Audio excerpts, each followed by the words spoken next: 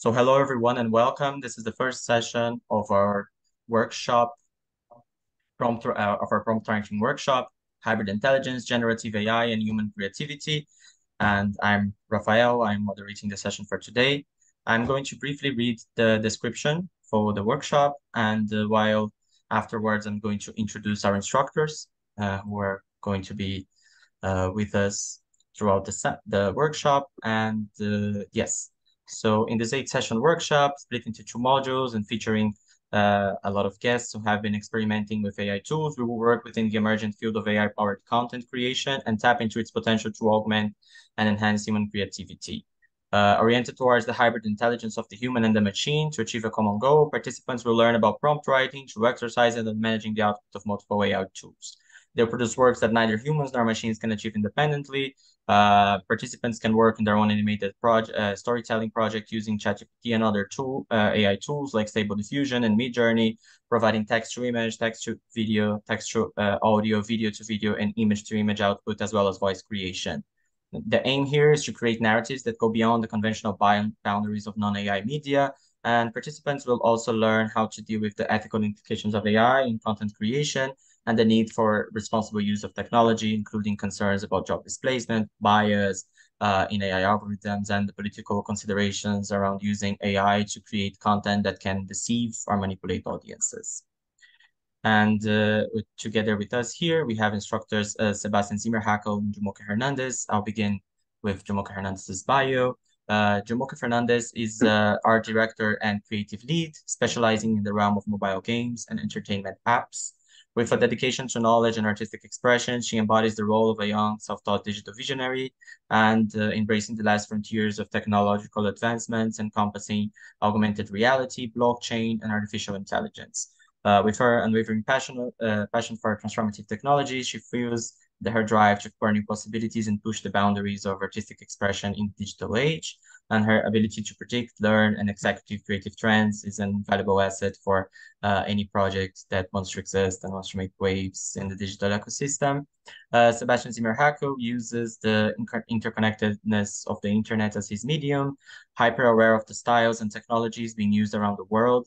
And as a 360 degrees creative technologies director, disruptive mathematician and networker, he manifests vivid relationships for big projects in technology, fashion, art, and communication design. Sebastian is the digital fire that never goes out or logs off and constantly keeping the corners of the internet illuminated with radical imagination.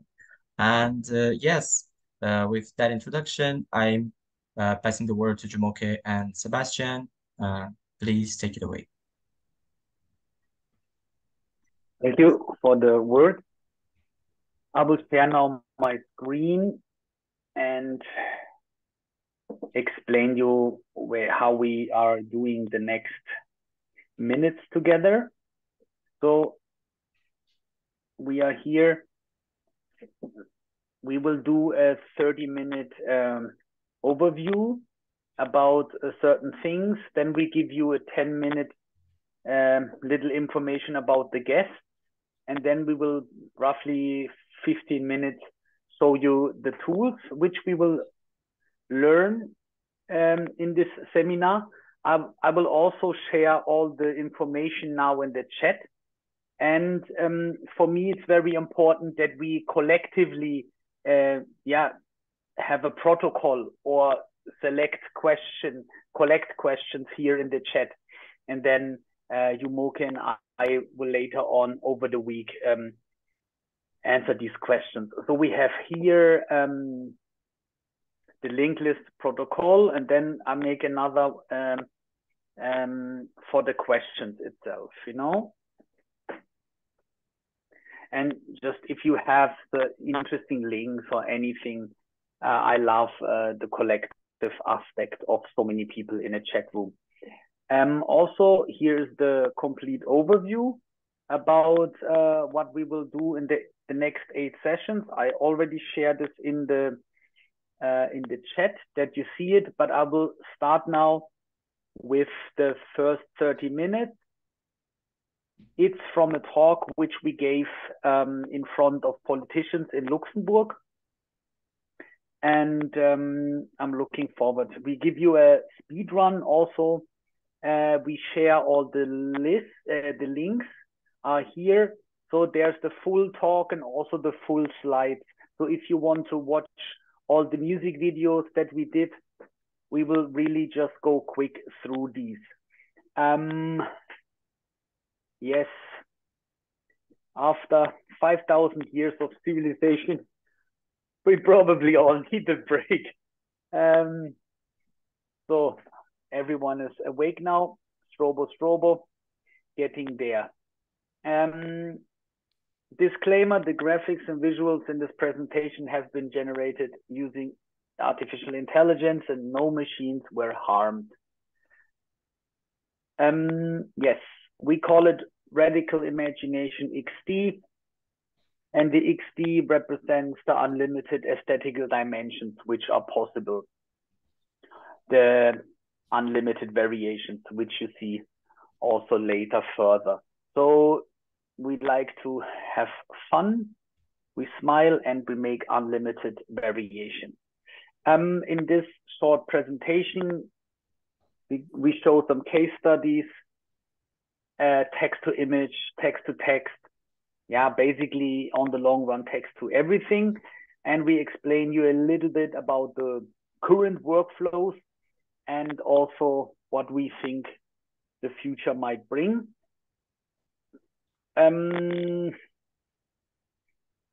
AI tools and the continuous research and development. Yeah, what does this basically mean for the futures of crafts and arts? And today is absolutely not about ethics or programming of all these things, because we call ourselves creatives. We are not lawyers. So all those regulations or all this stuff is very, very complex. Also, we wanted to mention that on this presentation, a large group of people were participating, and already thank you for everyone who helped to get this stuff together. As we're working in a quite big online network and did several iterations of this talk. The generative age, like artificial intelligence, will do for content production what the internet did for distribution. So we are absolutely in a very fast change, as we also think that most of all digital media will somehow include artificial intelligence, and we see this really since a year roughly, you know. So also the cost of knowledge will go down, and people can learn a lot with ChatGPT and other tools and personal assistant and all the possibilities. We also think that the cost of information will go down, and basically it's welcome to the 5th industrial revolution. We are now in the procedural and the generative age, which is very potent. Even in I don't know, I spoke with a coder where we did AI work already in 2015, and he did thousands of pictures with algorithm and code. I think Picasso and all the other masters would definitely work with generative art. It's interesting. Jumoke is working in this game section where is a lot of complexity, and it's also AI is basically there in real time. Yeah, in real time. The images are already coming out really, really good, right? So yeah, but there's still some progress that needs to be made in terms of moving image and music, and the most complex would be anything that's involving sort of 3D assets, and that's why games are a more complex task for this one. Yes. All this text to 3D and long term then the voice to 3D and all the other things. Yeah, Jumoke is working with a platform where they absolutely super fast can skin an unreal world, but just with one picture. So it's absolutely interesting how fast certain things go with AI workflows. It's absolutely a constant wow effect. Okay, speed run. Here is one of in a larger team we could create together with the session photographer and the team from Days Digital. We shot the Kylie Jenner for the first cover of the Days Beauty. So that's one of the first beauty covers. And at that time, I think Jenna had one of the biggest Instagram accounts. It's very, very interesting. Also, you can see several interviews which are linked in the link list and stuff. So here you see at one of the first beauty pictures done with AI. Very happy that she used the pictures in her studio, quite big, and it gave us a buzz. But at that time, we were just like experimenting with AI. We didn't thought about this. We have to do the first cover or stuff like that. It was just very, very interesting. With the rest of the team, we discussed how can we make typefaces, how can we make logos with AI. We want to experiment with this stuff, and at the end, we did many things, as you see here, the beauty gun stuff, very interesting lenticular art pieces, and which led us basically to one of the first music videos with AI. This was together with Universal Records. My team has very good connections to this label, and we continuously can produce fully AI generated music videos for rock, techno, or hip hop and stuff. It's very nice that the industry gives us a lot of freedom. Here we included deep fake and very interesting things. Also, parts of the team is doing like the coding work, AI architecture. So the network has also skills in these things, not to be mentioned. Here is a wonderful example how you create a logo with generative AI. So the logo becomes part of a story. We were very happy about that, as it's nearly 1 year ago where we created for this interesting project from LA calls this logo. Very happy, super exciting if you experiment with something and wonderful things come out. Here, as I mentioned before, is one of the fully AI generated music videos. Yes, I'm very, very happy about that. This is already as a year ago, and it's very interesting to work with these things. Stable diffusion. Here you see we segmented the artist, so basically you can prompt the video in any direction. You know, now it's David Hockney, and you can always mix several artists. This is what we are really focusing on in this seminar. Also, as you see here, not loading proper. Usually the video would play, but no problem. You can watch the rest online. But the interesting thing is on the left side is wool, on the right side is more organic. So it's absolutely just one prompt and you change the whole scene. Further on, other things. I give it a little bit, I go faster through it. Here's something that a coder friend Max did for a techno label from Berlin. So reworking with an algorithm existing filmed material and car videos. Also, I'm very happy about that with a larger team from Miami, Vienna, and Berlin. We are working on something that we call MTV for AI. So this will be a very interesting project.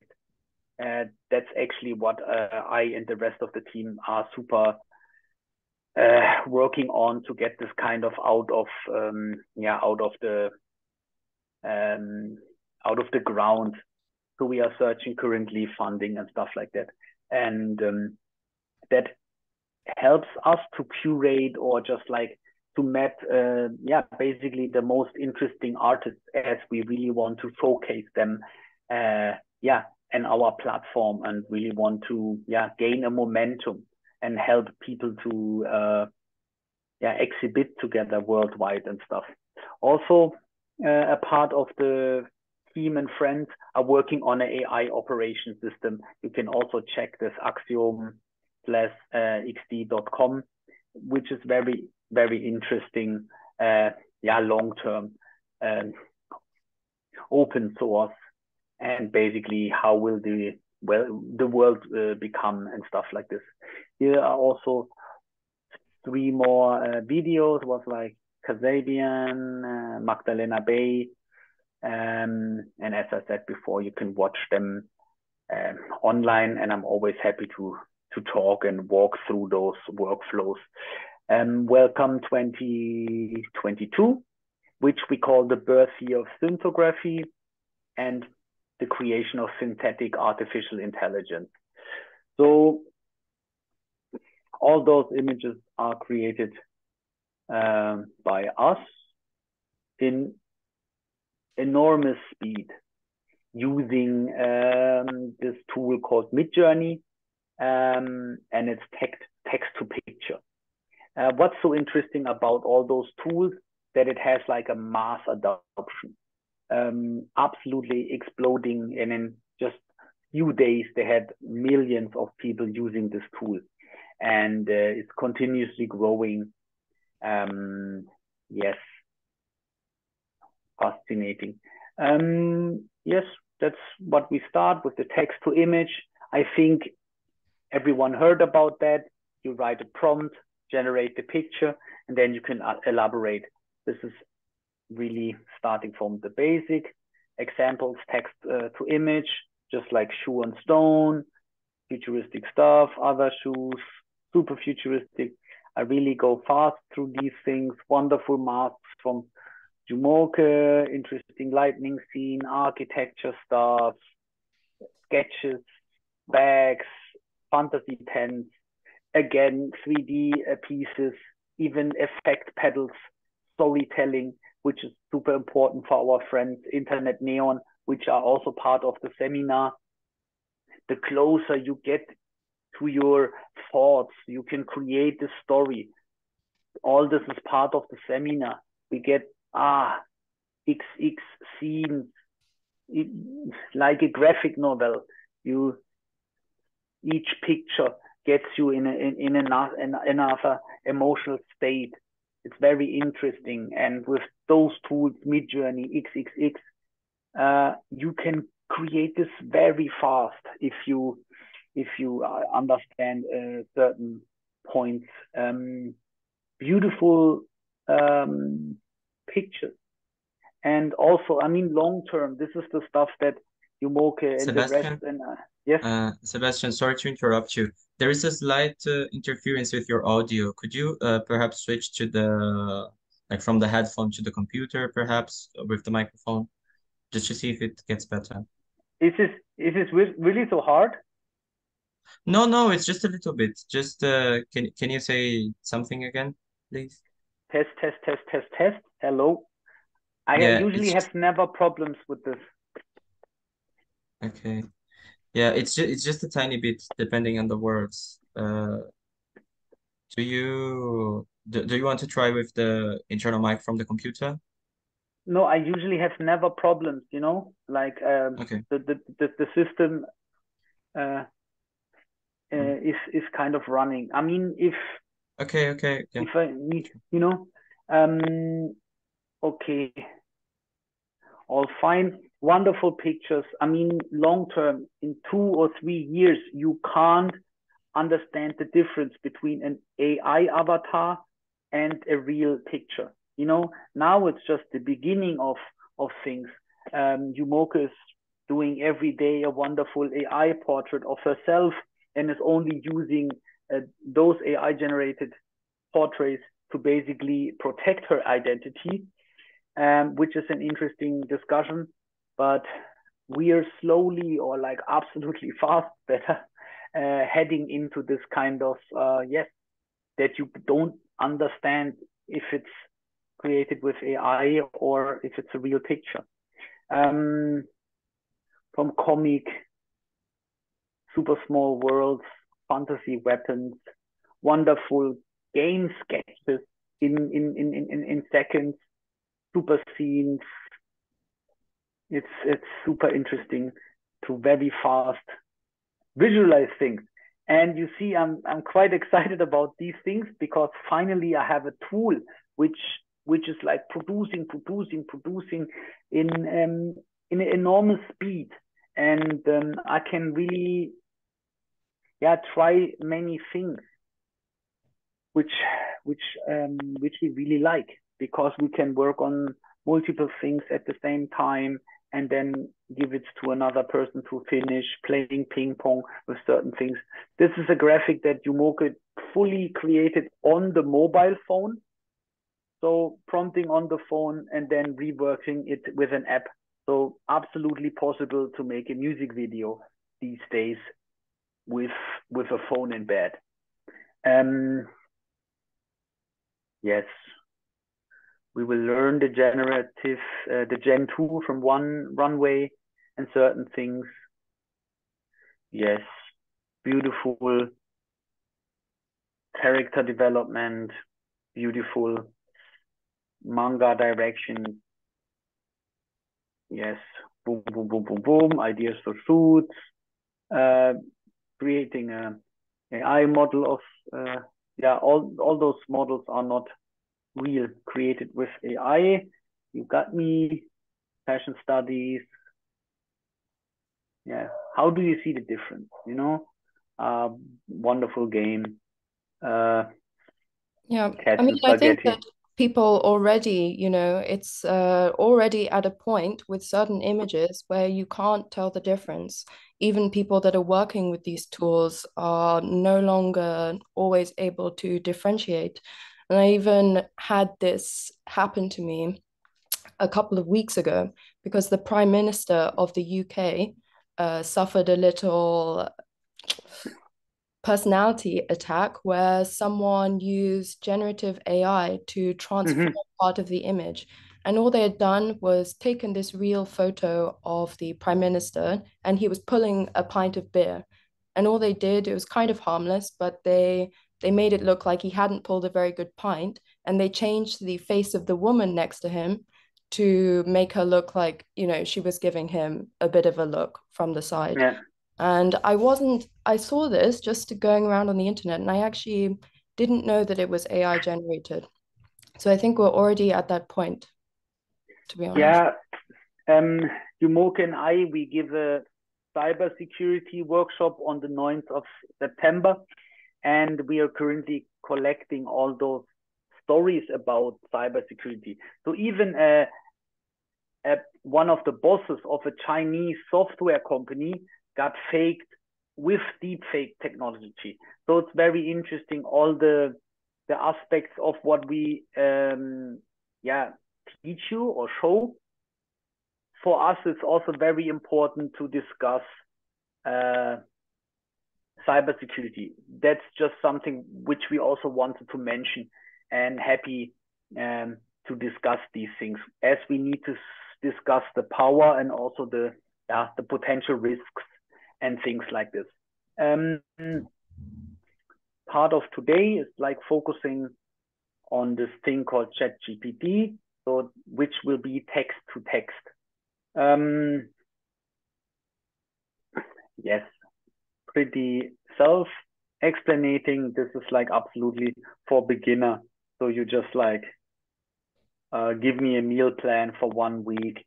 Boop. You can really ask this thing everything, and yeah, you always need to be critical about what it says and stuff, but it's a beautiful ping pong starter. And sometimes, or yeah, like let's rewrite this, or just let's write this in the style of whoever, and all these kind of things. It's yeah, I'm not working without something like this. Personally, I always was better ping pong writing with people, even sitting next to each other. But now I have a machine that gives me an input. Can you write this longer? Can you write 5 more sentences? It's absolutely super nice ping pong. Here are just funny tweets about ChatGPT inventing emotion. And also super interesting how teachers can use the text-to-text.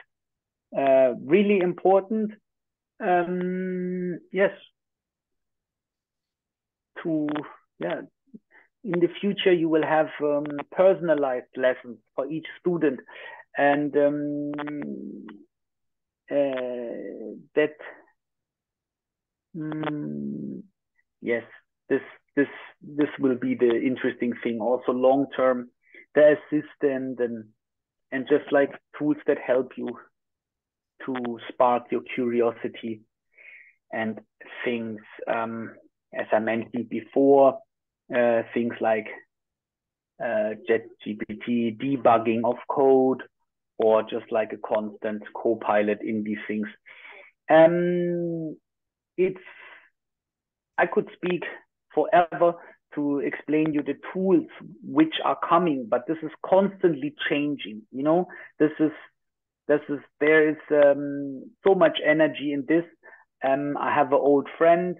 He was back then the first internet bubble, and he said all this generative AI bubble energy is 10 times what happened back then with the internet. There is like an absolute run on all these on this thing. Sebastian, sorry to interrupt you again. I think the background noise is escalating a little bit. Could you please try to like get the headphones out and perhaps use the computer audio? And it usually solves during that. I think there's some interference with the.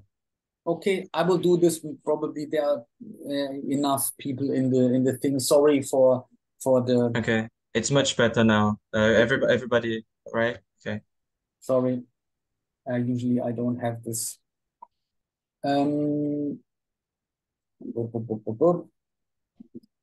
Yeah, there are so many possibilities. You know, you write something and then it creates a song in Beethoven, brainwaves to text. Just like absolutely, there are so many possibilities. The XD.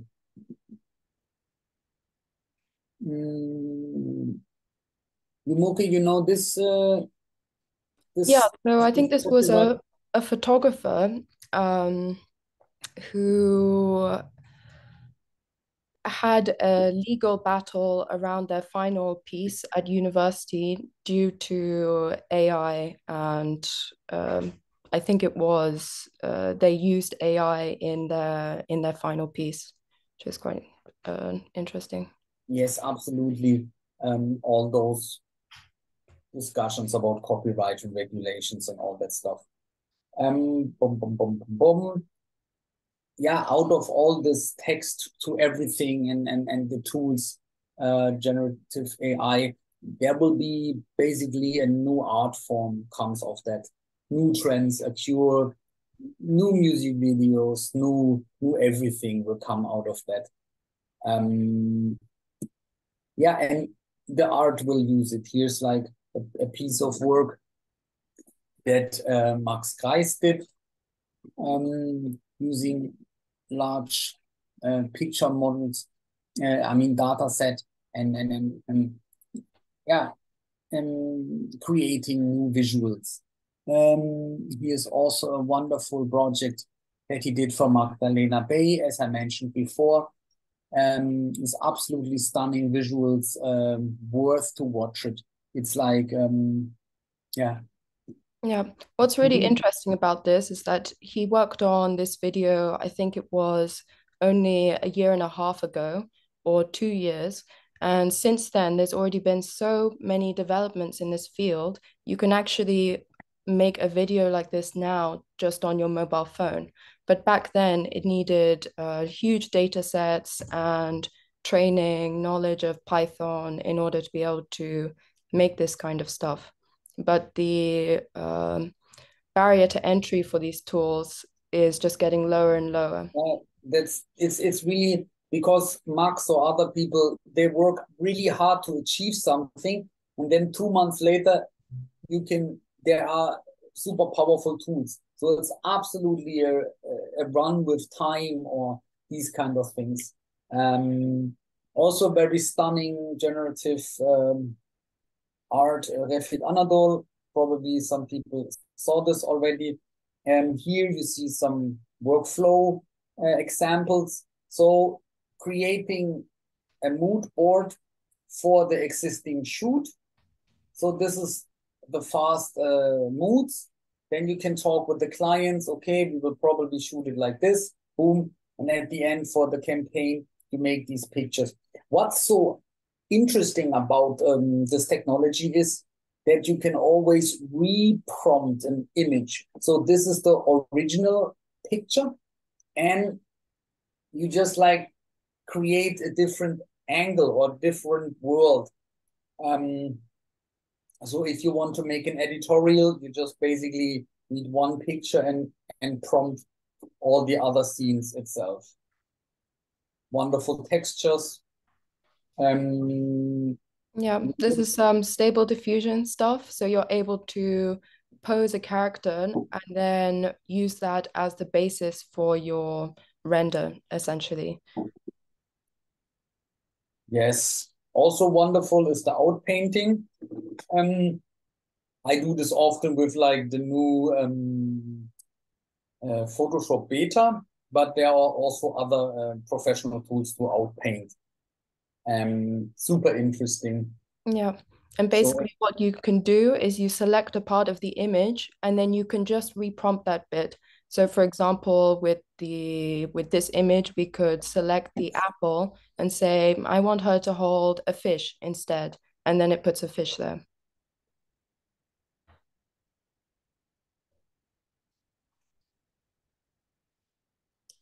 Yeah, and this one is again, so how you could take a reference photo and use that to create more images in the same style. So for example, in this case, you would take that image, put it into Midjourney, and then get similar images out. So essentially you could do a photo shoot and just come out with 3 pictures, but then use those 3 pictures to create 300 pictures. Yeah, 3,000. And changing the model and all these kind of things. Here is something interesting. This is a German musician. We trained a custom AI model with just like in 5 minutes or 2 minutes, we take some pictures from YouTube. It's not even filmed or new photos for him. And then we can basically create, yeah, him in all scenes. This was kind of like in the Godfather direction, but also we can create unlimited memes. So he can become Lord of the Ring, he can become Shrek and all these kind of things. It's extremely funny. Here we did the same with like this musician Post Malone. Again, training 20, 30 pictures on him and make fantasy pictures. So in this seminar, you learn the same. So we can train an avatar on your own face and basically make your new profile pictures or merchandise or anything, you know. the winning question, what does it mean for the future? We think it will be everywhere. And also expect the majority of junior to mid-level jobs to be radically transformed by 24. So basically, while being in this seminar over the next 3 months, and then many things are changing. So for Jumoke at the computer game, for concept artists, there was a quick transition, and yeah, this will be part of the ongoing conversation of the seminar. Yeah, here's a list of the jobs at the edge of transformation.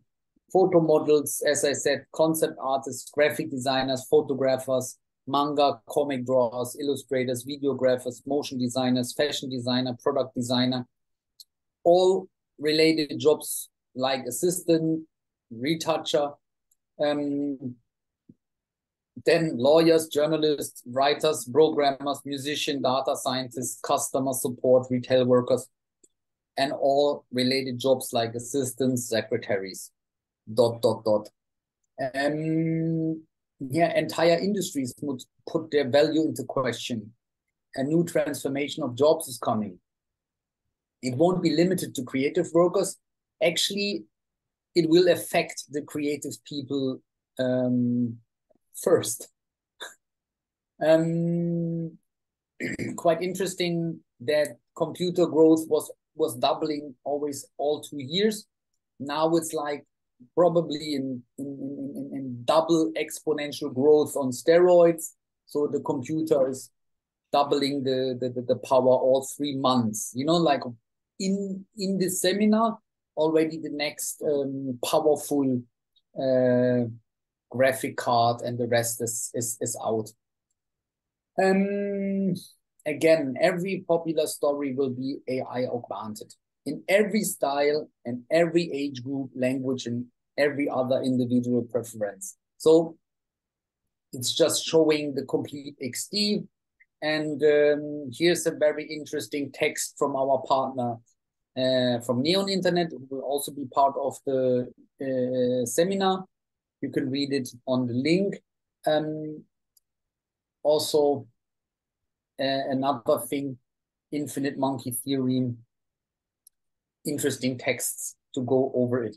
But what it's actually happening is you can make from any original infinite variations. So what this means is you have endless inspiration. Heinz von Förster is a very interesting persona. Ableiten, immer weiter ableiten, for all the Germans in the class. Jumoke, you can explain that?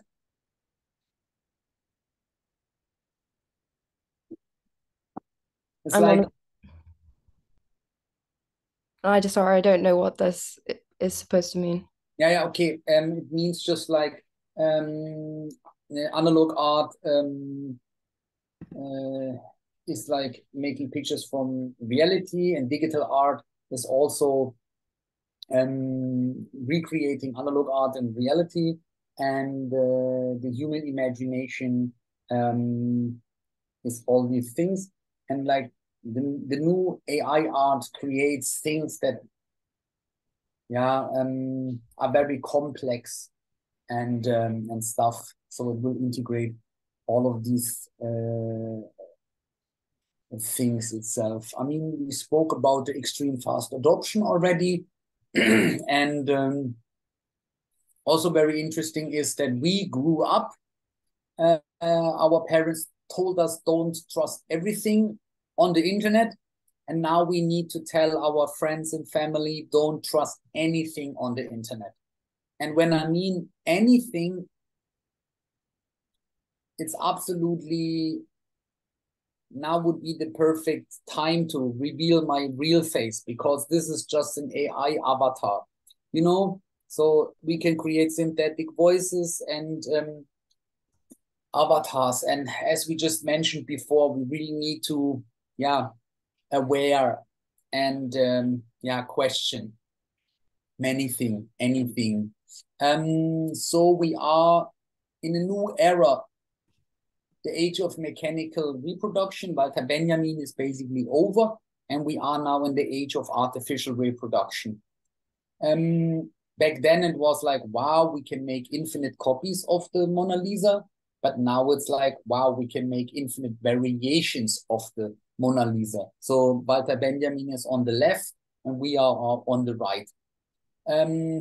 Also here's like the value of the cinematographic object. The person that created the image loves it. So, and also the text from Mish and the TED Talk goes more about these things.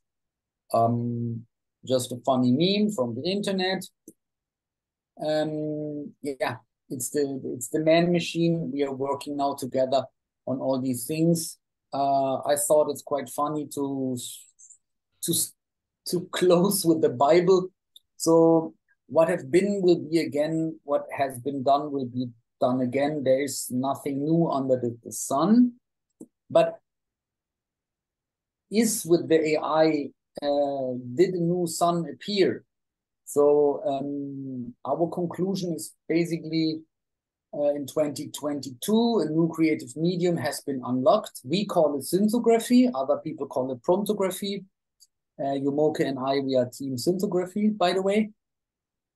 Also, AI will not replace humans. Kind of a person that can work with AI will replace a person that is not so skilled with AI. Also, what's beyond the uncanny valley that we will, yeah, find out together. Thank you. For now, this was the first 30 minutes. Okay. How is everyone? Good. Okay. This was the first block of everything. I'm very happy yeah, that Mohammed gave us the opportunity to teach here and to get into a nice exchange with you. Also, yeah, I'm absolutely stunned by all the people that Mohammed and the team pulled off. So I'm super looking forward to the first guest. Of course, it will be the leader of the school, Mr. Salemi, later. I think he will join in 10 minutes or something like that. He prepared a 30 minutes talk. I think most of the people know him. One of the first workshops, or I mean like guest lectures, will be on the 13th of September. We have John Rafman. It's a very interesting artist. I'm a big fan of his work and I'm following since a long time. So I'm also very yeah, stunned and motivated to go with him through the visual storytelling. I just know from interviews that he's in deep contact with the Midjourney coders, and he's using the text to image tool since a quite long time with people. Then later we go through generative video production with Neon Internet, Elliot Highmore, and Umut Yildiz. All those are people we were working on music videos together. That's super interesting. And with Rômulo, he's using audio as a medium, is also a writer, but Mr. Salemi knows more what he will contribute to the whole seminar. And we will basically close, also that the last guest will be Erica, because with her we wanted to discuss where is this leading, what does this to philosophy and the future of art. Super. Let's go through the tools. Another 15 minutes, and then more is coming to these things. So I already shared with you the list for the class and stuff. And basically you see here with the tools, okay, ChatGPT, Ybot. Yeah, perfect. Jumoke, how should we do it with the tools? Yeah, I can maybe talk through what we'll do in each of these main sessions. So on the first session, which is today, we are going to be focusing on text to text, and the main outcome for what we want to create today is sort of this narrative overview and script, which is going to inform our image generation in the next session. So basically the idea is that at the end of this series of workshops, we have either an animated graphic novel or some sort of storytelling piece. So today we'll basically be learning how to use ChatGPT and Ybot in order to create a narrative and a script that we can then take into the next session. And for the next session, for the image generation, we'll be playing around with Midjourney for those who have a subscription on Midjourney. But if not, then there are some free alternatives, and we would then be using Stable Diffusion, DALL-E, and another tool for upscaling the images. And in this session, basically what we'll be doing is we'll be taking the narrative that we've made today, and we'll be trying to create images to flesh that out and start to basically build these scenes. And at the end of that, we should all have 10 images that kind of laid out tell this story. So we can think of it sort of as a storyboard in a way. Mm-hmm. And then with John Rafman, on the 13th of September, we go really into visual storytelling and world building. Absolutely. And what's really important is that, if you can always go away after the end of the session and continue to play with these tools. And basically the structure that we're going to do is at the beginning of each session, then we will all show what we made in the last one, but you can also go away and do some stuff in between, essentially. And after we've made a bunch of images, then we're going to look at video generation. So we'll be using a bunch of different tools, including Runway, Kyber, Replicate, and Wonder Dynamics. And essentially, there's a lot of different things in there, but we'll be exploring text to video. So writing text prompts in order to create videos from scratch, but also image to video. So, uploading an image and then creating a video from that image itself. Yes, this is super interesting. We are also just working with the Runway Gen 2, which is a picture to video program. We just working on an e-bike for BMW, and we really experiment with this. Also, one of the next things for us will be creating a music video and all that stuff. So we are not that far away, and it's really be very happy to test all these tools. It will help you to create new worlds. This is very, very exciting. This is the video generation. Also beautiful is that we have 3-4 friends joining the stuff, and they're really happy for us to teach this, and they come with a lot of knowledge and power. And for the guest section, here we will go through. We can leave this one to Mohammed. I think it would be nice if he explains these two a little bit more, and then we Yes. can jump to the sound one, Yeah. because that will be a lot of fun as well. Because in this session, we will explore training a sound model on our voices. And you'd be super surprised how easy it is, actually. You really only need to have a recording of someone speaking for 3 minutes in order to accurately create one of these models. And in general, it's such an interesting topic, which has such mixed reviews. Also, if you're interested in music, Grimes, for example, she has released her voice as an AI model that all of her fans can use to create music. So just in general, it's quite an interesting one. So we'll be exploring training the model, and we'll also be exploring text to sound. So how can we use text prompts to create not only sound effects, but also full tracks? And we'll be exploring image to sound, because all of these things, whether it's an image or sound or text, it's all language. That's how the AI sees it. You know, the image is language, video is language. So essentially, that is the XD, right? Is that we can do anything to anything.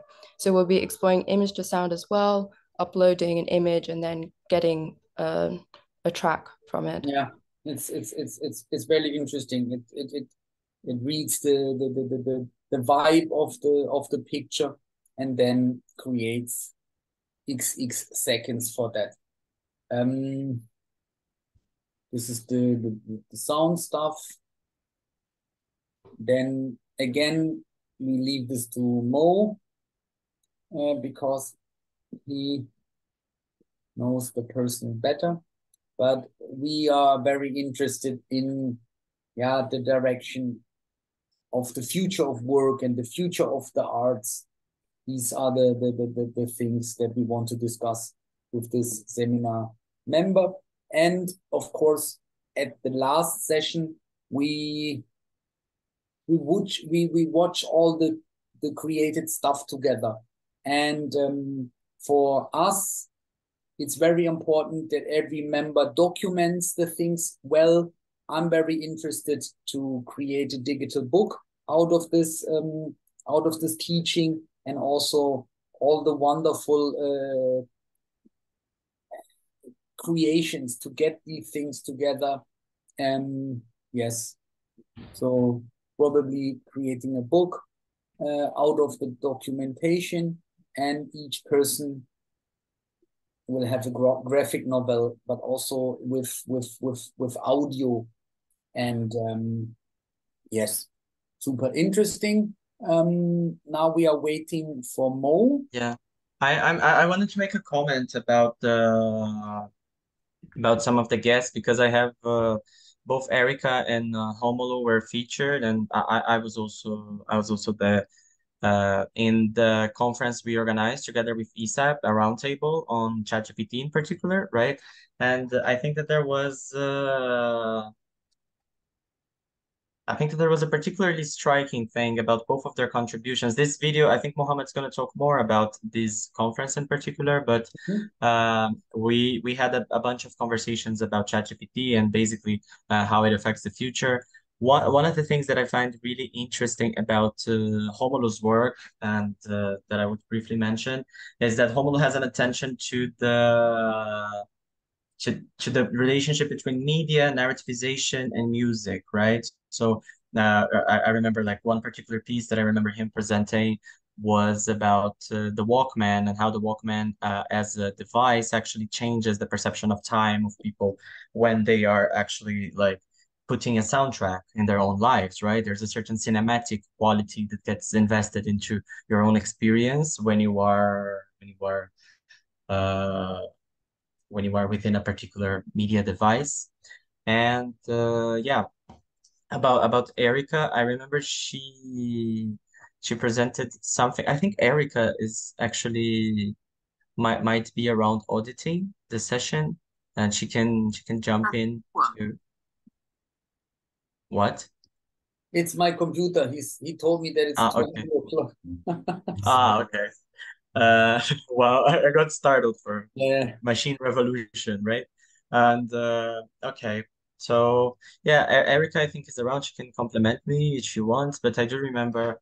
I think there's one particular presentation of hers that was always very interesting to me, which is also how the relationship between art and, on the one hand, some particular language codes, and on the other hand, also how there is a particular form to how English is used to describing artworks and everything, and like that creates a certain jargon heavy perception of the work of art and also of the activities around art, such as curating, exhibition, and everything.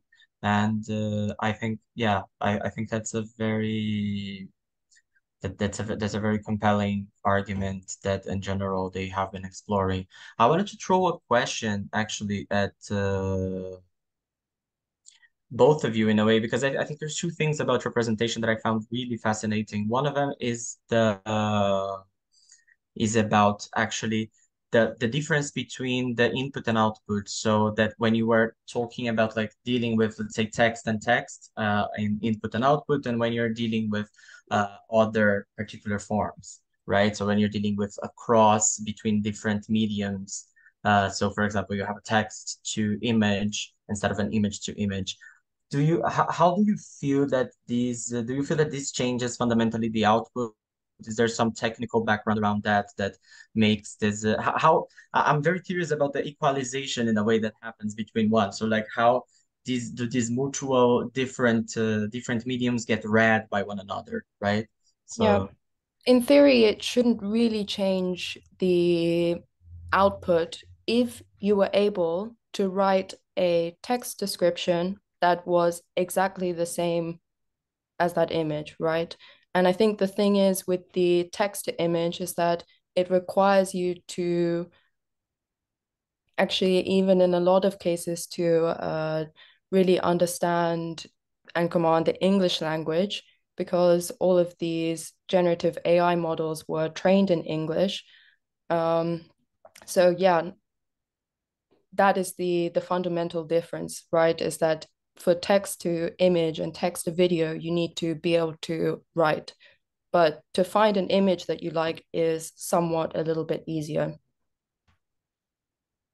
okay, yeah. Yeah, thank you very much for this. I'm going to introduce Mohammed really quickly, so he can deliver. So, hello, Mohammed. Let me just read the bio really quickly. And Mohammed's independent Berlin-based artist, critic, and curator from Canada, holding a BFA from Emily Carr University and an MA in critical curatorial studies from British Columbia. And he has shown his works in Ashkal of One's Homeworks, Vita David, and Robert Love. And his writings have been published in eFlux, Flash Art, Third Rail, Brooklyn Rail, Opera, Arts of the Working Class, and Spike, and many others. And his curatorial experiment was also featured in the 11th Gwangju Biennale. And he's also with the changing cast forming the artist collective Alphabet Collection.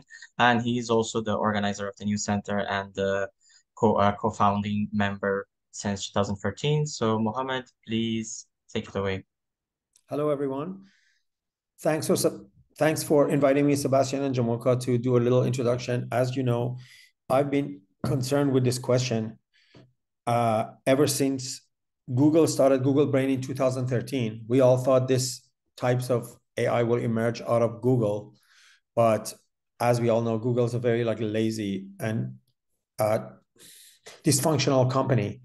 So despite the fact that they were in on it longer than OpenAI and other systems, they're behind. But I remember discussing the emergence of this type of AI out of the Google Books project, right? Because the Google Brain was supposed to be where the knowledge gained out of scanning all the books that Google Books was doing was supposed to create this type of predictable AI machine that would then be able to understand and respond to questions. And they were supposed to build it into Google search engines, right? Now, a decade later, almost a decade later, last October, when ChatGPT became available, I immediately joined and began working with it and thinking about ways that an artist or a writer can use it.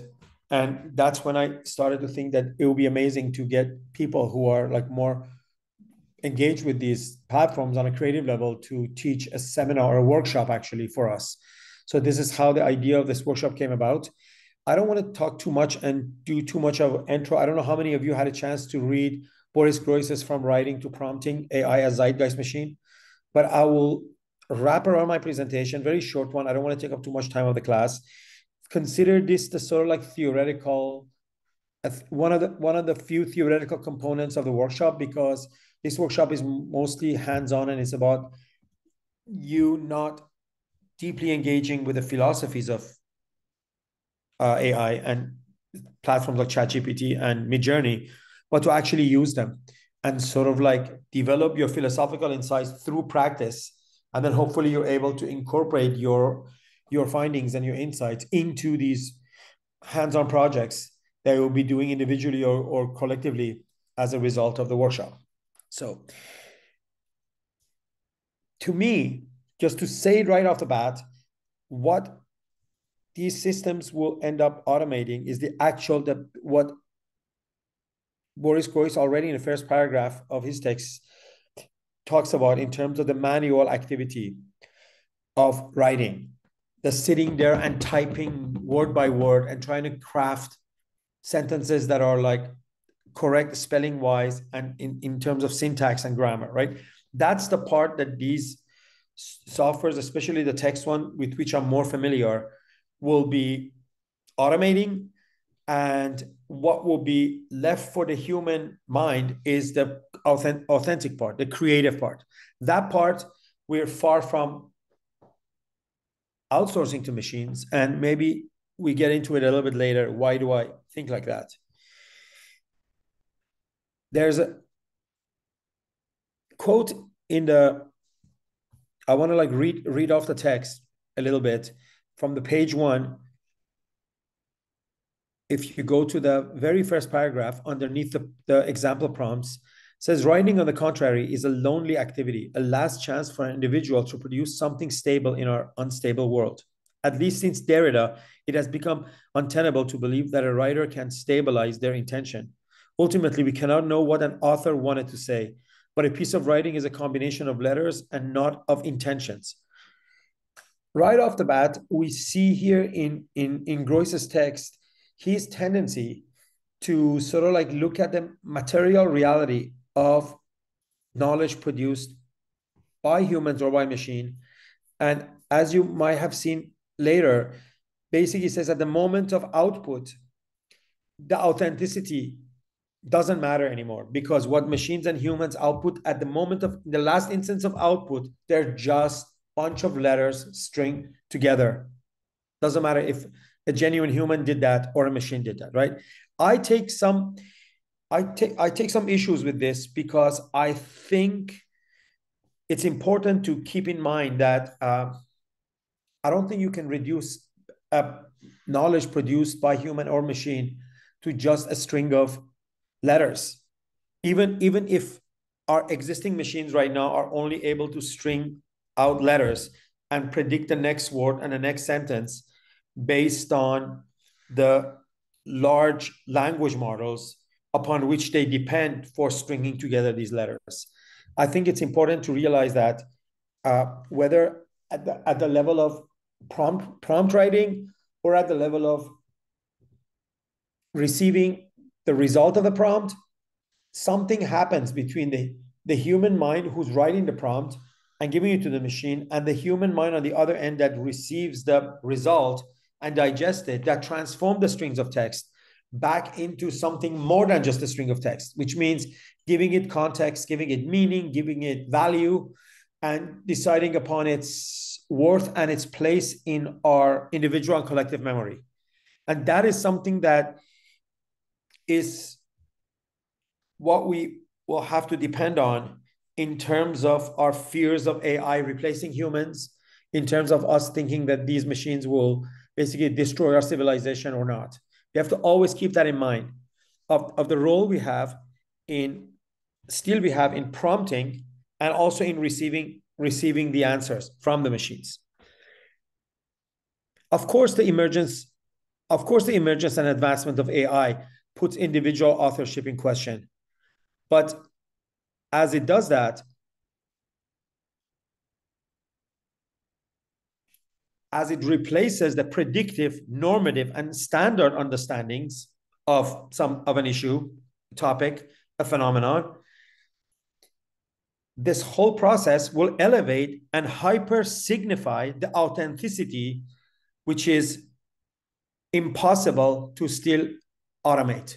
So as lower level of understanding becomes outsourced, lower levels of labors of writing becomes outsourced to the machine, the more significant becomes those parts that are not outsourceable, which are done by the human, the author, the artist. And I think that's where the power of what you're about to do in this seminar lies, of how you will be able to decide what part of the work you can outsource to these tools with which you'll be working on, and how much of authorship and how much of authenticity you're able to, first of all, produce through your prompts by receiving more authentic responses from AI, but also to go in and add it or edit what AI has given you with your own mind, with your own hand, and improve upon whatever it is that you're able to get as a result of your prompt from the machine.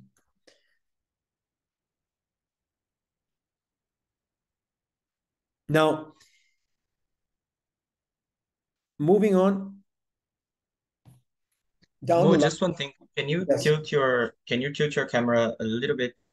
Is it better? Yes, because when you come on, much better. Thank you. Yeah. So, but one of the interesting points in the text that I think is very important to focus on is the distinctions made by Boris Groys between when you trigger a machine to have a response or when you prompt it, or the difference between when a machine reacts to something or when the machine interprets something, right?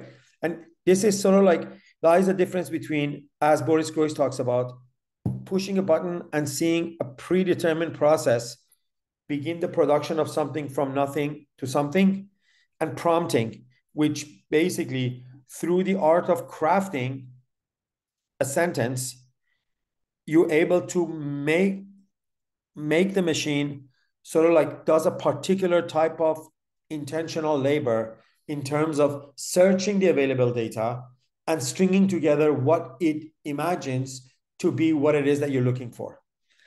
And this is kind of important because of reasons not embedded in the text. And in my opinion, if, as the text argues, that AIs are historical beings, just like how our social systems are historical, that there's an example made that, like, say, for instance, a rock responds to gravity the way it does today as it did millions of years ago. Whereas humans' relationship to their social systems evolves rapidly, even in the last 30 years, because the understanding of justice, the understanding of fairness, the understanding of what is good constantly changes, but so does our social systems, right? So basically, if the human subject is historical, Boris Groys concludes that AI, because of the changing nature of the data, the increasing amount of data that machines sift through in order to respond to you, is changing. Therefore, AIs are historical too. What is missing from his argument is the fact that not only the amount of data available for AIs to sift through when they respond to our prompts are changing, but that AIs are able to keep track of the type of questions that are asked from them and the type of answers to these questions. And out of this will come a meta understanding of how this vast amount of data that they access relate to each other based on both the answer, the questions, the prompts, and the responses. At that level, our machines, going through their own historicity, will arrive at a higher level of understanding, upon which then what we call AGI principles can be then maybe drafted. And this is a very important distinction here. And unfortunately, the text does not at all talk about AGI, but I don't know how much about AGI you are aware of, but if our AIs right now basically are probability machines that basically are able to more and more accurately estimate the next string of letters and the next string of words, or the type of pictures that correspond to our questions.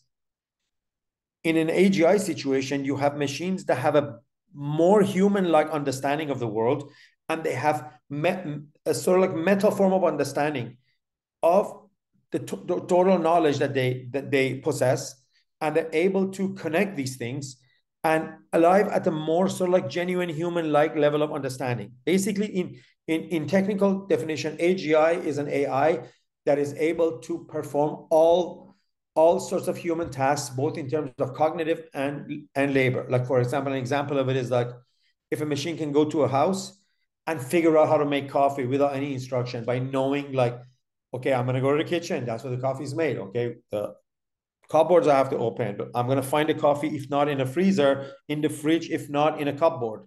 And basically, there are other tests that Turing test will be one of the earliest ones, right? And AGI also is referred to as strong AI or universal AI. And I think it will be interesting to see how, through our use, we will determine the history of the future AI. Is our use able to turn what is AI today and help to develop something more AGI, with all the fears and dangers that AGI has possessed? Because if we actually get to a very powerful or strong AI, you will not be able to fully control it. And hence all these cries of danger that we've heard coming from tech bros and a whole set of AI ethicists who all have come together to kind of cry about the dangers of the AI development.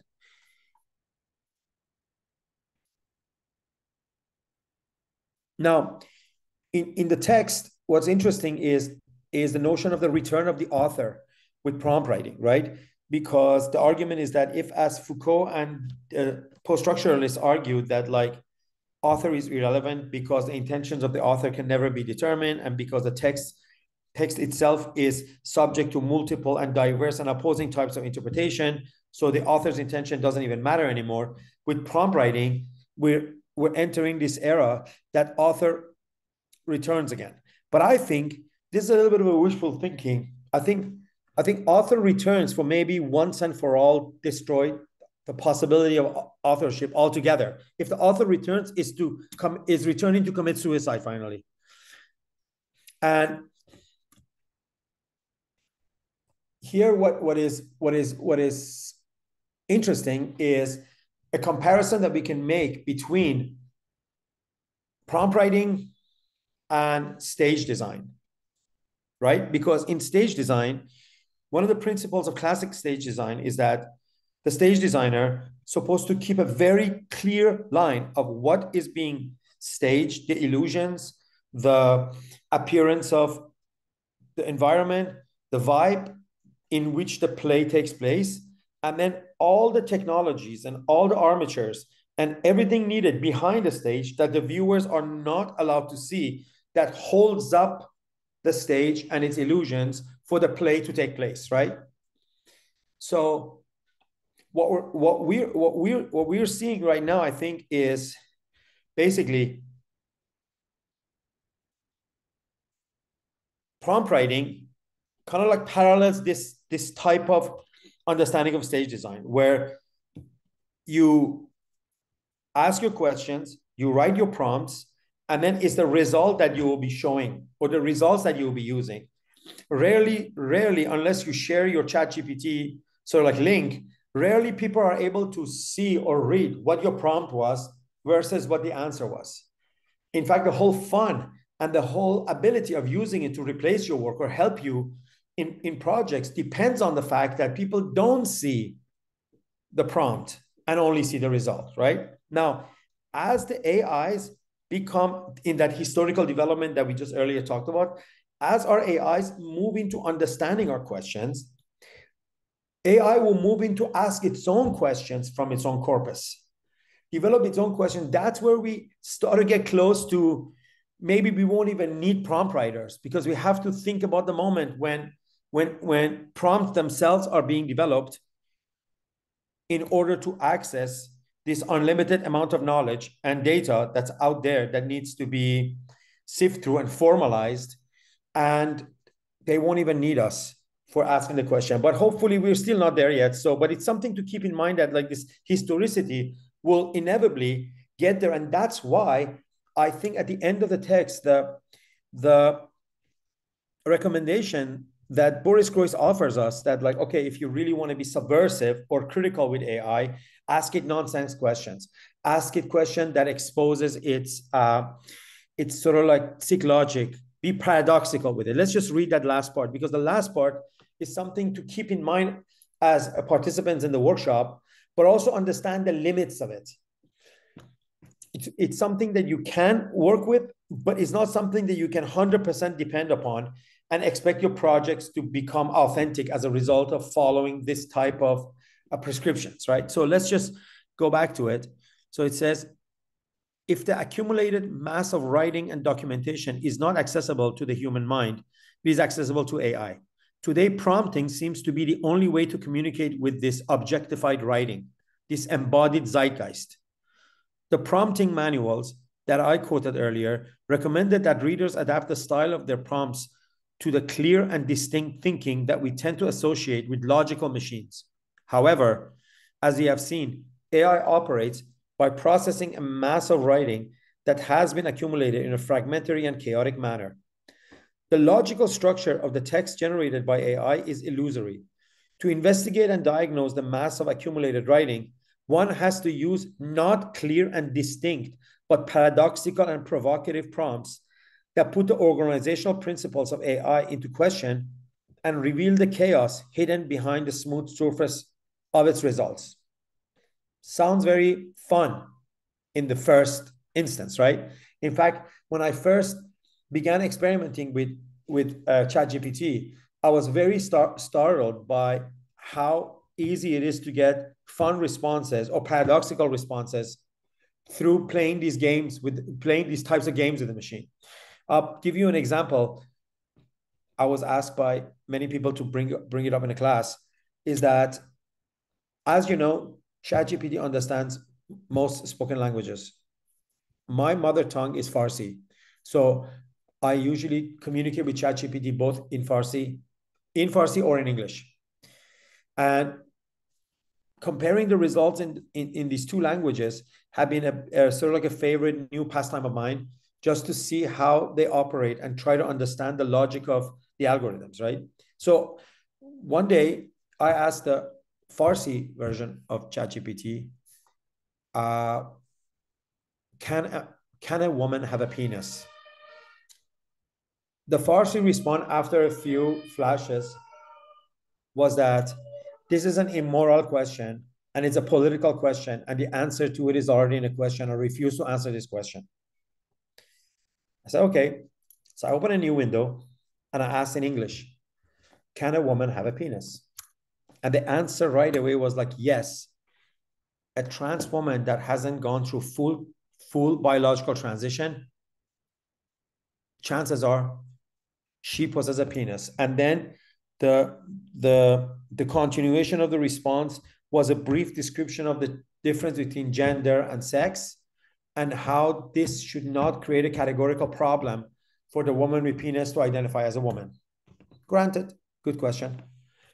When I asked, while I was in the window, I asked, okay, so now my second question was like, if a man refuses to date a woman solely based on the fact that she has a penis, does that make that man a transphobe?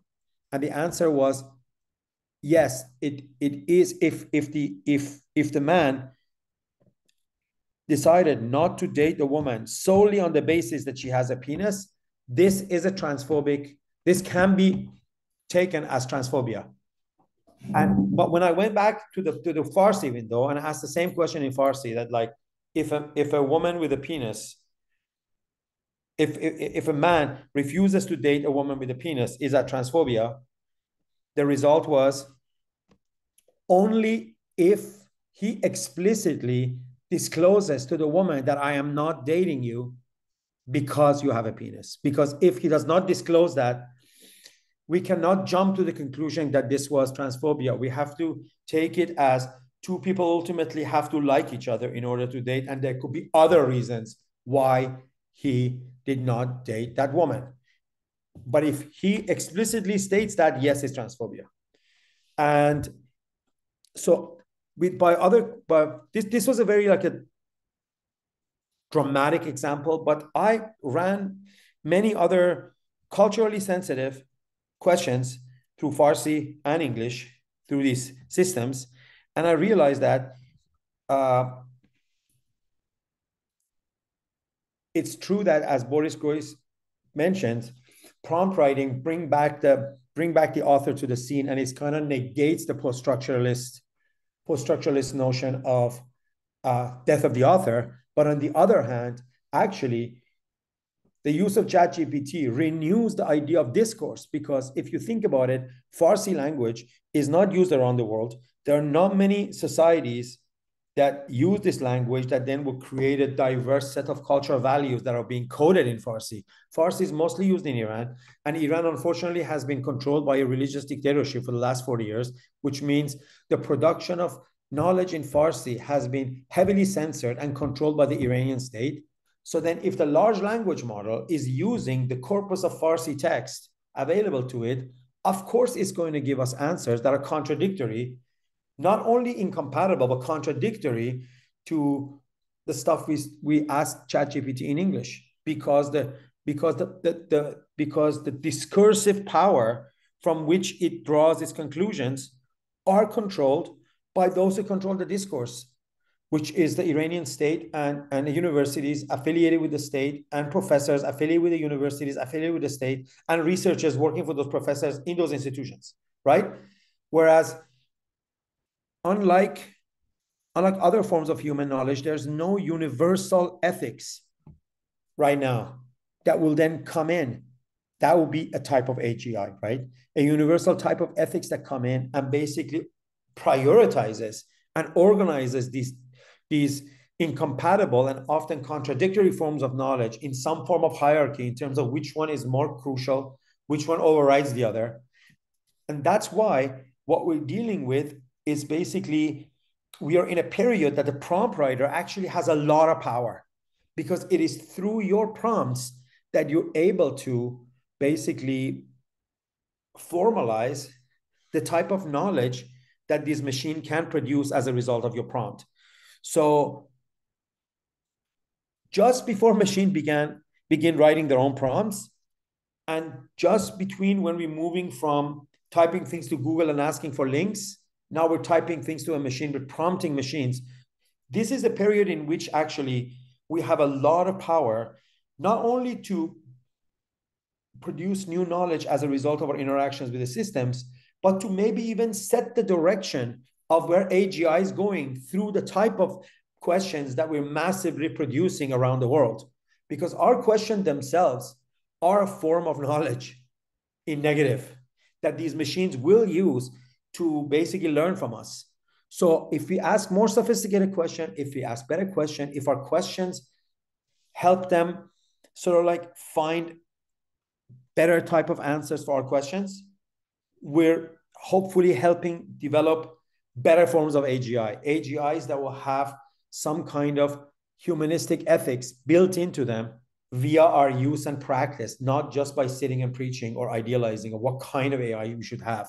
So that's why I have a lot of hope for where this seminar and seminars like this are going, with sort of like interacting with machines, because I think this is a moment where we have a lot of agency in terms of the work we're going to do with these machines, that kind of influence we have on their future. I don't know for how long I've spoken, but I think I'm almost close to it. And I want to like open it up to some questions, see if people have any questions, because we have some questions in the chat. Aisel Yes. asked a question. Yes. Aisel is asking about, she's particularly concerned about the question of AI prompting itself, and what would be the intention behind AI prompting itself? Because like wouldn't it be a conundrum where we prompt it to prompt itself and well, all of that logical? the thing is, we just have to think speculative, right? You have to really keep your speculative mind open. A pattern will emerge in type of prompts we're making. Machines are able to recognize patterns, right? Once they recognize the pattern in the kind of questions we're asking, probably they'll begin by asking very similar questions because they learn from these patterns, right? So we're really the teachers. So this is what I think is the beginning of the answer to this very complex question that you put forth to me, right? So yeah, it is recursive, but it is recursive to what they've learned from us. So that's why it's important. The questions we're asking AI today will have an ethical implications for the future. I just remembered a funny thing we actually discussed close to that ChatGPT roundtable we organized, Mo, which was there was a recent paper that got launched that talked about the capacity of devices such as ChatGPT to actually train pattern recognition devices like Mechanical Turk, for example, from Amazon. And then you have this very ironic thing in which the machine-based training was actually better than the human-based training for the first time. And so I think it closes that conundrum and like complexifies it, also relating it to a certain type of labor. There we have two. Yeah, we have two comments, I think, by one by Peggy, one by Diana. I think I might invite them to elaborate if you think that like I might be misrepresenting it, but I'm just reading the chat. Yeah, so basically she's asking about whether this definition of like a universal ethics through AI could be like the as an elitist thing, precisely because a lot of populations are not going to be represented in this shape of a new universal ethics, and like also not representing in the usages of prompt writing. And I think there's another one by Diana in which she claims that as people are already programming bots to spam AIs with carefully corrected prompts, what's those ethics implication? I right? try to answer that. I think as far as OpenAI is concerned, they have a way of really monitoring prompts and censoring them, and even banning people if you insist on asking problematic questions from the AI. But yeah, these are all new territories, and I think stuff that we need to keep an eye on. There are also like this new one I learned about called Freedom ChatGPT. Have you heard about that? That you can download it. You can download the entire large language model. You need a M2 Mac chip or something really fast to run it on your machine, but you can basically run these very similar to ChatGPT systems locally on your machine, and it would actually answer all your questions, and it would actually have no censorship built into them. And these are, I think, for me, systems like this, but then also true open AIs whose algorithms are not only open for us to see, but open for us to democratically or through sort of like DAOs or decentralized autonomous organizations who get involved. We can determine what kind of algorithms they have, what kind of questions are allowed to be asked, what kind of questions will then be added to the machine learning of the AI from itself, what kind of questions will be excluded. These are all new territories, and I think this is a very important question to ask right at this moment by us. And about the question of how privileged we are to be able to do this, yes, it's true. We're very privileged. Not only we're privileged, we're also offering these tools to societies whose social systems are far behind in terms of developing local versions of this. So not only we're privileged to use them, we're also privileged to invite others in global south or underdeveloped countries to use them, to then steal their data, steal their knowledge, steal their wisdom, and incorporate it into our systems, because these systems essentially run on American servers that belong to Western Europe or American corporations. And even if people in the global south are able to access them, at the end of the day, they might not be benefiting from their participation as much as the companies who run these machines benefit, or the countries who then the states who are basically in charge of these companies in terms of governmental policy benefit from them. So there's even more disprivilege. I mean, there's disprivilege in not being able to use them. There's also more disprivilege in actually using them when you don't own these systems. And one of the trends, I don't know if you've noticed or not, is like artists or people, I don't know how effective this is, but artists or people basically decide to pull their images offline because they don't want systems like Midjourney to use their images to develop prompt-based AI images. And writers deciding that they don't want their books to be read by AI to be added to the ChatGPT. So these are also like some kind of like pushback and resistance that's happening right now in order to kind of like make a more level playing field. Yeah, we have a question from Kadesh. I think you're seeing it, right, Mo? Very good question. I actually learned this very quickly, that because I don't exercise Farsi much. First of all, when I first started talking Farsi to ChatGPT, because of how you learned your mother tongue unconsciously when you were a child, I had to really stop myself from thinking that I'm speaking to a higher authority like God or a religious authority, because ChatGPT's Farsi was so much better than mine and so much better than anybody else I had spoken Farsi with in a long time. And I was overwhelmed by its linguistic authority. And I had to constantly remind myself, don't worry, this is just a machine mimicking human, well-written Farsi. This is really not, you're not really talking to somebody. And this is actually the best recommendation I can have with you, is that just think of prompt writing as a more sophisticated form of Google search. Imagine you're writing a Google search that being fed to 50 or 100 Googles, and then there's a machine that read and analyzes all those answers and then provide you an answer live. That's really what you're doing at this level, because we don't have AGI. We don't have machines that actually understand the world and give you answers based on a totality of understanding like a wise person does. These machines are unaware of the connections that exist within these large swaths of data that they can search and basically use to develop your answers.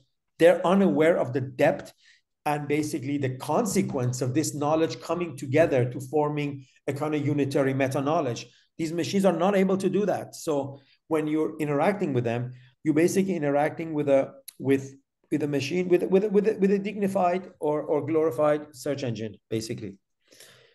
But the more you use it, the more you realize it's just like asking the right question from Google.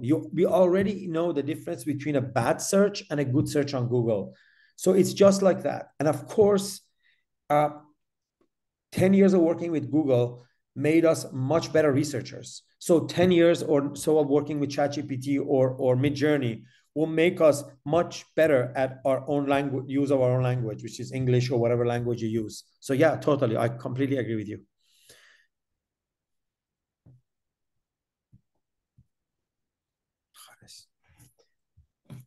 So I just wanted to say that, like, I think there was an introduction of the other guests already, right? But like, we have a stellar set of guests who have agreed to appear. My work particularly is I'm interested in Rômulo's presentation, and I might show up for it, but also for Erica Love. But on top of that, we have two other guests, John Rafman, who's a great artist who has been incorporating AI in his artistic production. He will be appearing as a guest. But I really think, at least as far as text writing is concerned, and I think as far as learning how to save time and what to outsource and how to outsource your work to ChatGPT, I think I think Rômulo's seminar, the seminar in which Rômulo appears, is going to be very valuable because he's going to come with a lot of amazing insights in how to automate your sort of like writing and planning your writing with ChatGPT, as he's been saving a lot of time during his own PhD research right now using ChatGPT. And that's one reason Sebastian and Jumoke asked him to come, is because he has amazing hands-on experience. And then John will have amazing hands-on experience on how to create compelling original images using Midjourney. And I think there are people coming who also work with video. And also, I think Erica's appearance will be really interesting for those who are interested in the observe, in the humoristic side, how to basically tickle the AI, how to tickle AI. I think that will be the best way to characterize what Erica and Joao have been doing with ChatGPT, is tickling it into making it laugh. And then as a result, making us laugh. So whatever projects you're doing, I really hope that this seminar will help you sort of like gain knowledge and experience in incorporating AI tools in your creative endeavor. And yeah, good luck. Oh, by the way, I send my copy of the Boris Groys paper with my notes and my underlines for those, because I really think it's a very important text, and it's very important in the beginning of the seminar that people read it and form their opinion about how they feel, what they feel about what Boris is talking about here. It's not about accepting what he's saying. It's just about understanding the frame that he sets for these type of tools, and then kind of like determine where you stand in relation to where people like Boris Groys stand in relation to these AI tools. So yeah, so I will send this for Rafael, and I ask him to somehow email my copy with underline and notes to everyone. Thank you, Sebastian, and thank you, Jumoke, for inviting me. Yes, super interesting. It's actually completely my approach, because I want to get like the craziest picture out of Midjourney. You know, I want to. It's because Midjourney itself has like a specific look, and you just don't want to have that. You know, you don't want to look or sound like all the others. You want to. So this is actually interesting you say that. I just wanted to add, you know, the question of genre becomes very important, as Rafael was telling me earlier on before the class, that these tools right now are able to sort of like mimic different literary or aesthetic genres through prompting, right? Yeah, absolutely. But the question is how to not be happy that like, oh, look, it totally mimicked Hemingway style of writing for me. That's, I think, to me is a little bit like boring, right? But how to sort of like make hybrids of it, how to sort of like push these tools to create new genres out of what they know and what you're asking them, like how your prompt writing basically hopefully enables to the production of like genres that then other people will copy you and say, oh my God, look, they asked that. And I think part of this exercise, a workshop, would be to not be so greedy and actually share your prompts. I mean, of course, at some level, you want to be very private about your prompts because your final project, you want it to be yours. But I think it's important that people share their prompts and share not only share the great results you get, but actually share with each other what kind of questions or prompts you wrote in order to get those great results. And I think it's great to sort of like develop, to share these experiences so people would collectively elevate their prompt writing skills. Yeah, absolutely. Yeah. And it was actually the plan for the first exercise, you know, to actually kind of like come up with some interesting themes, and then we can see and get together and see what prompts we wrote in order to get these nice results. Amazing. So I want to leave because my presence could be intimidating. I'm just going to leave, but I'll be closely following every session.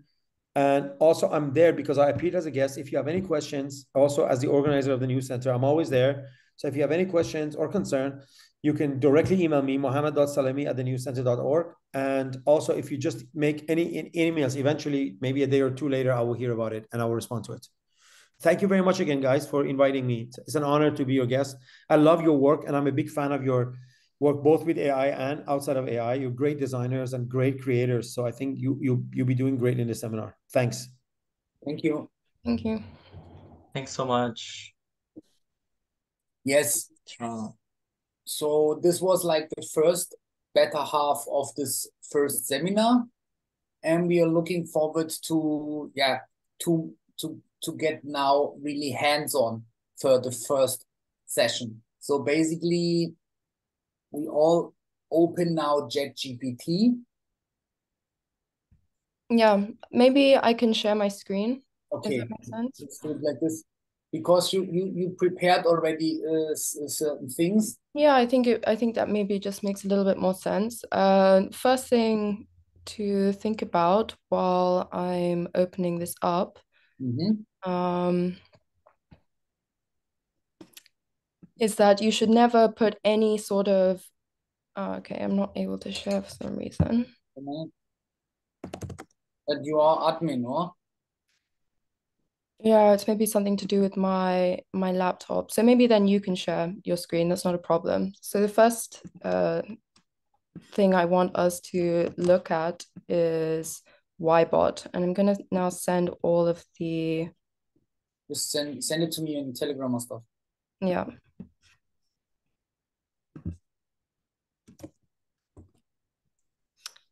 Yeah, so it's really important to know that whenever you put anything into ChatGPT or anything that is running the ChatGPT API, like Ybot, for example, that you lose all copyright over whatever you've put in. So if you are a writer and you're working on a story, I highly recommend not putting any of your texts into ChatGPT and only putting in, using it for prompting, not putting in anything which you don't mind losing, basically. Just a little side note. But yeah, so we're going to look at two tools. The first one is Ybot, and Ybot basically uses the ChatGPT API, but it reformats your questions into basically a mind map style output. So you only have 5 prompts, so don't go crazy on them. But I use this tool often just in terms of brainstorming. So for example, in this case, when we're thinking about, creating this short story, maybe we could start with something like what is important to consider when creating a short story, just so we kind of like see how it's working. You guys can also already start to play around with it and, customize it in your own way. It's working exactly the same as What is important when I make a short story? Okay, boom. So as you can see, it takes your question or your prompt and it breaks it down into many different possible considerations. I use this personally a lot in my creative flow. So I often have to do stuff in terms of ideation for game mechanics and this kind of thing. And it can also be a really interesting way just to validate something that you're already thinking. So for example, I've decided that I want to write a story about 2 girls that go out into space and fight aliens. And because I believe that it will appeal to Gen Z. And then I can actually use Ybot to formulate an argument for why that could be actually, an interesting case. So I think that this can be quite a good tool in terms of brainstorming. Yeah, it's just like out of one question, it formulates 10 other conclusions or tips itself, where to bring it. And this is just like, whoo, why is the banana curved? Or any question itself, and you get the 360 thought kind of. But also, you need to see if it's using GPT-3 or 3.5 or 4. That's kind of the stuff. Yes. This was the Ybot thing. This is very interesting. Jumoke, should we explain them basically the exercise 1 and exercise 2? Yeah, I think we can just go straight into exercise 1. So exercise 1, what we need to do is we want to create 5 short, like one-liners describing like the plot for some short stories. And it's essentially just like, let's get our toes wet a little bit with ChatGPT. So maybe we can go to ChatGPT now and start to actually give this a try.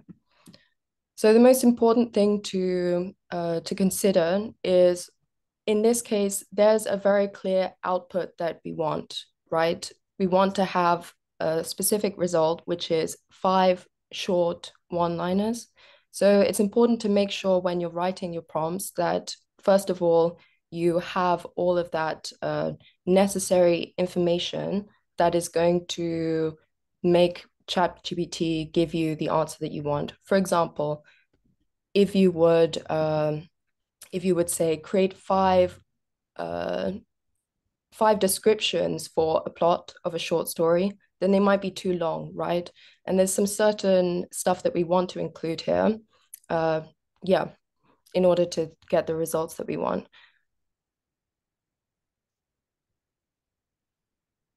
So as you can see, it's interesting actually, because I ran this same prompt before and it's basically come up with pretty much the same results.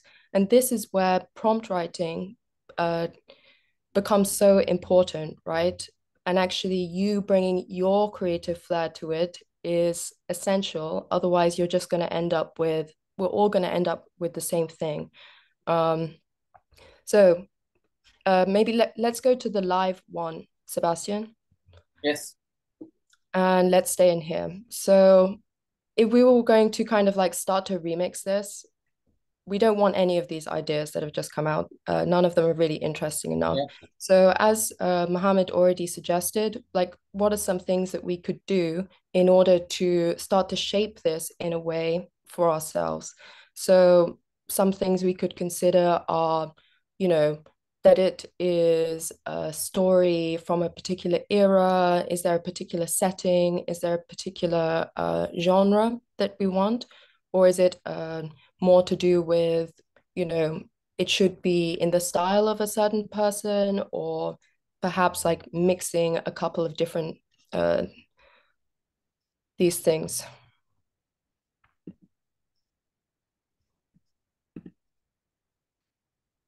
So for example, maybe you would say, okay, create 5 short one-liners describing the plot of a short story, which should have the same structure as, the poem, The Lady of Shalott, but it should be written by George Orwell and set on Mars in 2087.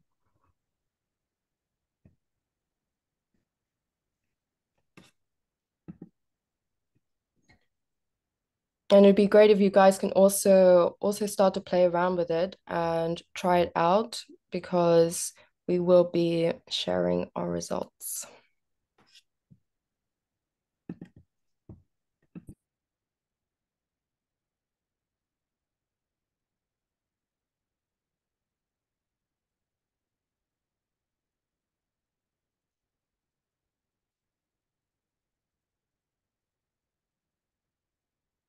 So now we should let anyone just work for 10 minutes on him own to experience certain things. Okay? So let's meet 9-5 again with this kind of stuff. And let's do it. Okay. So everyone takes 10 minutes time for the first exercise. And if anyone has any questions, then we'll be here. Okay. We break after meeting back, right? Or we break into the separate rooms, or? Yeah. like after we meet back this 10 minutes, right? Yeah, I think we can all join together then, and we can go through some of the prompts, which the results we got and what we asked in order to get that. And then yeah, then we can break out into the separate rooms for exercise 2 and 3. Okay, good.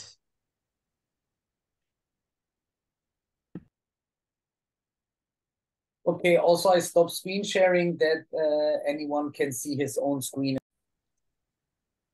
Okay, I'm just getting back to the final bit. Okay, so I think the best way to do this, because obviously there's quite a few people, we're only going to share like one of the concepts that it came up with, and then we can just talk about, all right, what was the prompt that we used in order to get to that. So maybe Sebs, you can start. Just like one of the nice ones. I mean, then I need to share my screen. Or you can just copy and paste it into the chat so everyone can read it, and also just say it out loud. I'll just do it quick, kind of stuff. I copy and pasted the thing from the test, but I wrote I should include artists like Martin Kippenberger because I really like him. And I spoke yesterday about the Nitro project, and I really like the ideas of thought portals as the main part of the theory. So it gives me five things itself.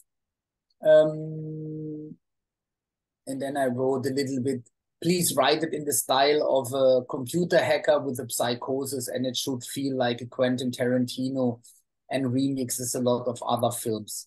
So this kind of stuff. And also integrate a sequence where the soul from Malcolm McLaren, one of the founders of punk, comes to life as a hologram. So basically, okay, already integrating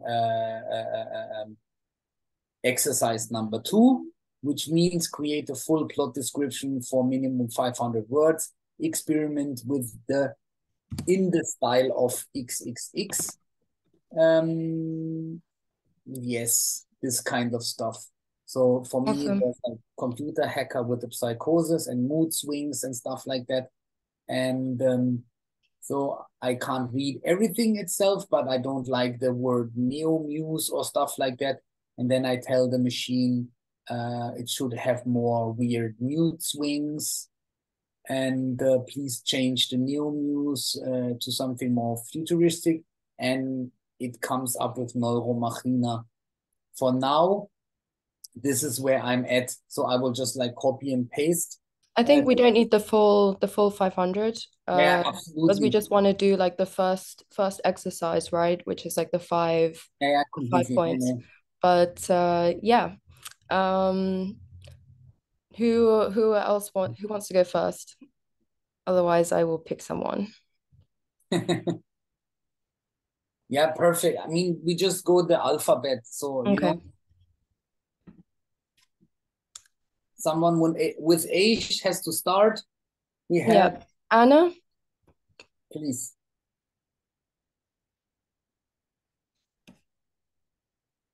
Hi. Should I just? Oh, sorry. Read what I created? Yeah, just like one of the nice ones that came out, and then we can talk about the prompt.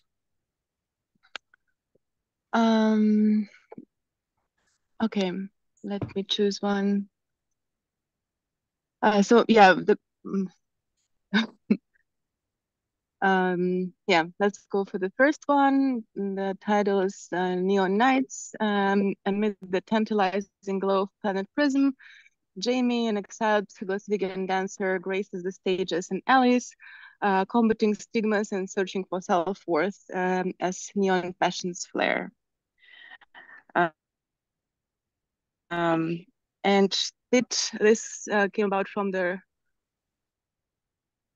prompt with the style of mixing Irvin Walsh and Megan Nelson about marginalized people and sex workers. And yeah, there was also like a sci-fi flair of Octavia Butler.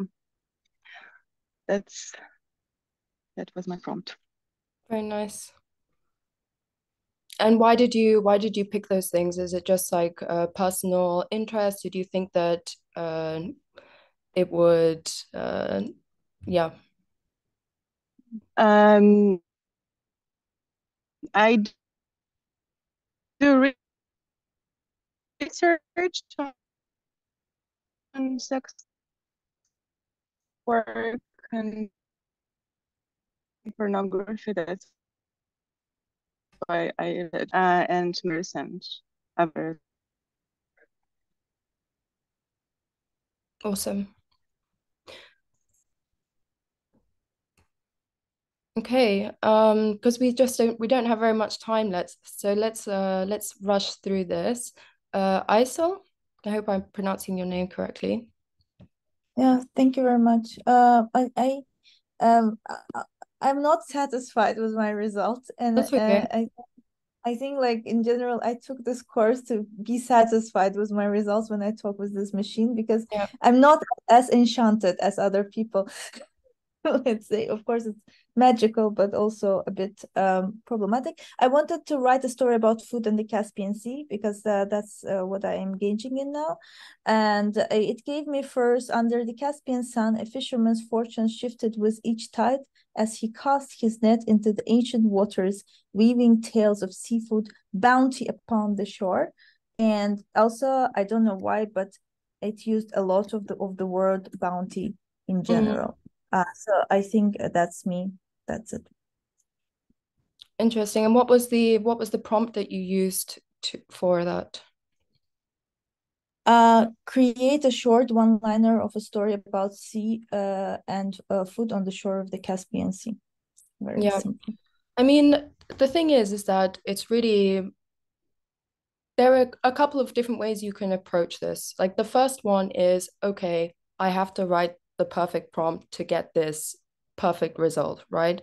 But the other way is that you can do it a little bit more conversational. So maybe you get this result back and you're not happy with it, and you say, please don't write it in this tone. It needs to be in the tone of a theoretical paper, and I want it to explore these themes very deeply and all of this kind of stuff. So I think, it can be quite hard to get it right the first time. And, there's always this other way of approaching it, which is then just telling it, okay, yes, but change this, change that. It can be quite helpful as well. I think just a small remark. I think like power to what Mo was saying before about Persian language and English language. I think because I want him to, not him, actually, them or it, to give me something particular about a region that is not very well researched, it doesn't give me the results that I want. And I guess like this knowledge production thing and like the zeitgeist thing like works in this prompts and the you being like you and prompt and etc. Like just wanted to. One thing that you can do actually is you can input the information that you want it to consider. So if you would have a document that you feel talks about this region very well, then you can give it that document and say, now write me this, the 5 short stories. So I think there's a couple of different ways of approaching it, but yeah, this is very cool. And Karina? Hey. Okay, I put it in the, sorry. This doesn't work for some reason.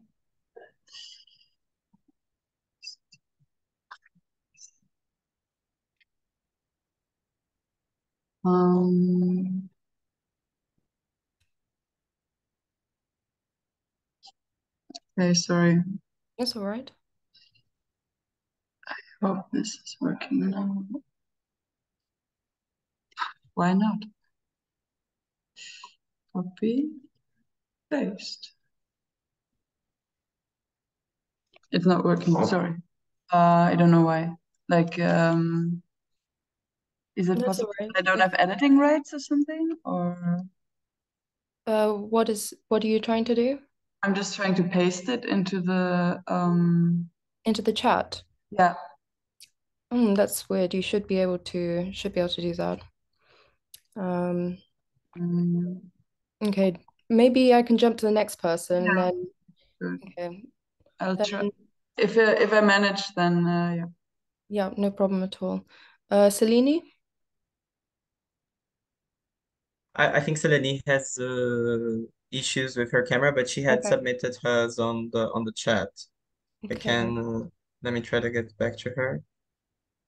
It's pretty yeah, her first prompt that she gave was create a short story that begins with an event that is interrupted and then a new story begins because a good plot needs something to happen.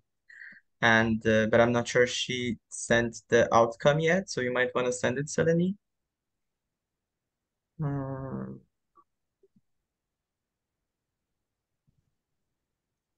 While Selene shares it, I think I can briefly like just talk about mine.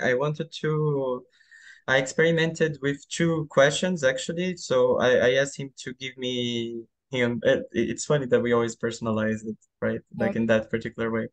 But I asked him to first talk about the transition from in RPGs from 2D to 3D and turn-based battle to real-time battle. And then I wanted it to come up with a narrative that deals with this generational change and what does it mean for RPG players. I found that it did a very interesting thing because it didn't talk about nostalgia at all, but it spoke about like I'm gonna read it quickly. It's called Echoes of Pixel. In the kingdom of Reprotopia, the world exists in beautiful pixelated 2D. Citizens live in side-scrolling towns, venture through top-down forests, and battle creatures in turn-based combats. They tell tales of heroes from the pixel era, grand adventures chronicled in 8-bit and 6-bit theories, but a myth persists, a legend of a world beyond pixels where depth exists beyond two dimensions and battles occur in real time. This world, referred to as Tridonia, is dismissed by many as mere folklore. So yeah. Yeah, I mean, you gave it a really interesting theme there, right? Which is like the transition from 2D to 3D.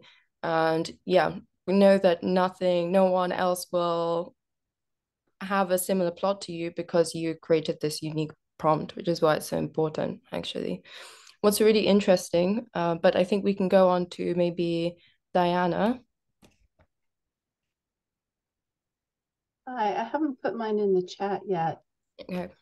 Okay. You can also read it if you want. So a lot of my responses were kind of the same because I sort of over-determined the prompt. But this one is representative.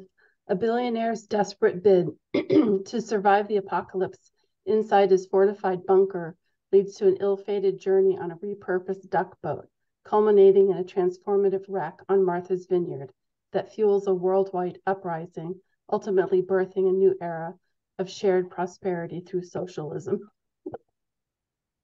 Wow. And what was the prompt that you gave it to get this result? Pretty much that exact thing, just reworded. I belong to an art collective and we're working on this as a project for a possible diorama. So it's kind of something I thought it'd be fun to bring to the class and work on. Yeah. It's really cool. Mega nice. There's so much already. I can feel the curiosity and the energy already in all directions. I'm happy already with this. Regarding the time, we have 11 more minutes, you know, and I'm just like, so please all share your story basically for now in the chat, and we will just like really brief you already kind of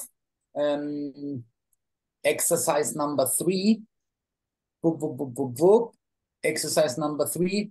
When you're happy with like exercise 2, already the next thing, make a script with timestamps and shot list for a 20-second video or a 20-image graphic novel.